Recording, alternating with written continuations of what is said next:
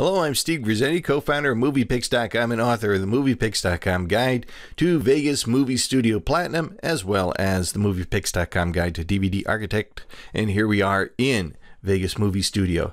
One of the most fun effects you can create in Movie Studio is the simple Chroma Key. Chroma Key takes an actor standing in front of a green screen, a blue screen, or any smooth background and replaces that background to make it look like that actor is in another place. We have here in our project assets here, our project media, we have our actor who is shot in front of a green screen. We'll move him down to video track 2 because we want him to be on top. We also have a photo of some scenery we're going to use for our new background. Doesn't need to be a photo, it can be a video. And I'm just going to extend this. You can do this with a photo, you can't really do it with video, but I want these to be the same length. Let's move our playhead into the middle here, and there we can see on our preview screen, there's our actor standing in front of the green background. Now, the single most important element to creating a good green screen shot or a good Chroma Key shot is a well-shot key shot. And here is a well-shot key shot. Look at that background. It is smoothly lit. There's not a wrinkle there. There's not a shadow there.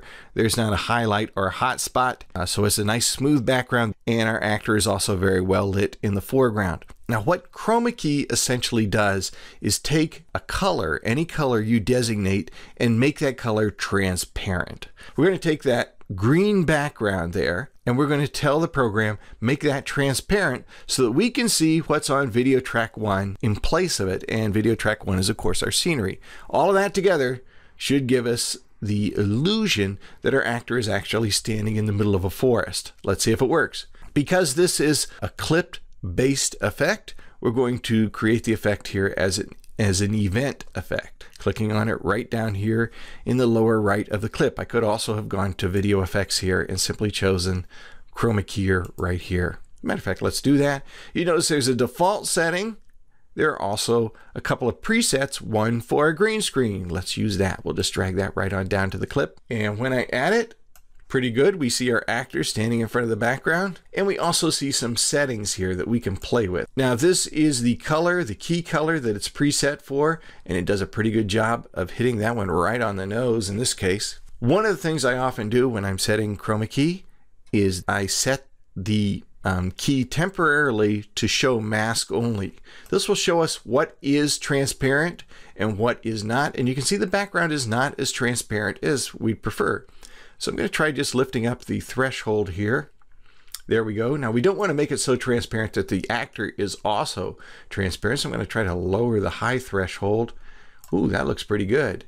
Now we'll turn off the mask view. And now we see our actor standing in front of our background. That looks pretty darn good, and it's pretty effective. If you want, you can also adjust the blur. That is the line between the actor and the background. Sometimes if it's too crisp, it doesn't look natural. I put just, well, look at that, 0.007, just the slightest little tap on there. And now we've got a much softer break between the actor and the background. Now, the Chroma Key is the basic effect for any special effects you see in movies, to make someone look like they're flying, to make someone look like they're in a strange, unusual place, or even a fictional place, a virtual universe. You can put an actor in any location. It's also, you see that on the nightly news, the weatherman standing in front of his weather chart. Chroma Key. It's available to you right here in Movie Studio Platinum. I just love this effect. I think it's extremely effective here in Vegas Movie Studio.